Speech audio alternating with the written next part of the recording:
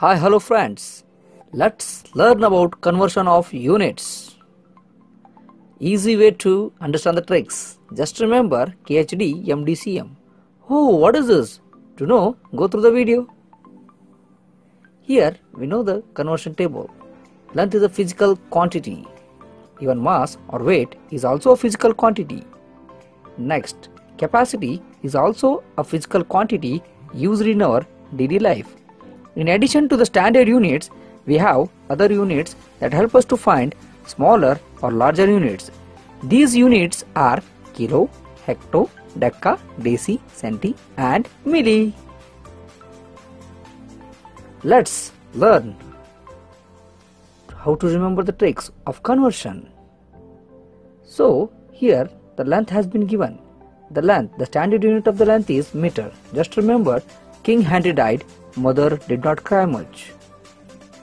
The standard unit of the mass is gram. Just remember, King Henry died, grandmother did not cry much. For the capacity, the standard unit of the capacity is liter. Just remember, King Henry died, lady did not cry much. Hope everybody understood. So here, M it indicates meter. So King Henry died, mother did not cry much. G it indicates gram. King Henry died, grandmother did not cry much. L it indicates liter. So we can remember, King Henry died, lady did not cry much. So there are some tricks. If you are jumping forward, it means higher unit to lower unit, you should multiply.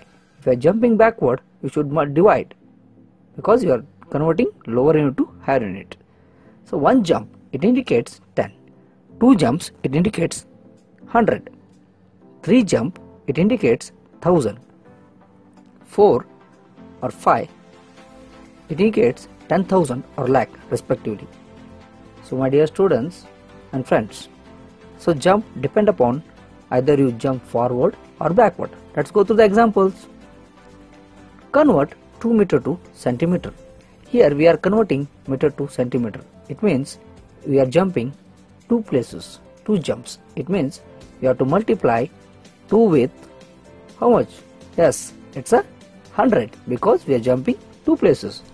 The final answer will be, what is that? 200 centimeter. Next example, 16 gram to milligram. The 16 gram has converted to milligram. Then you are jumping forward because the higher unit to lower unit. So 16 into, you should multiply with 1000 because it's a 3 jump. The final answer is 16,000 milligram. Next example, 2 decagram to kilogram. So here decagram has converted to kilogram, lower unit to higher unit. Then it is backward jump. Then you have to divide. 2 divided by how much? It's a 100 because it is a 2 places. The answer is 0.02 kilogram. Next example, 156 milliliter to liter. Again it is lower unit to higher unit. Then you should jump here 3 places. Backward. Then you should divide because you are jumping backward. So it's a 1000. So what to do? The next answer is what? 0.156 liter. Next example, 24 decimeter to kilometer. Yes, it's a decimeter to kilometer, lower unit to higher unit, backward.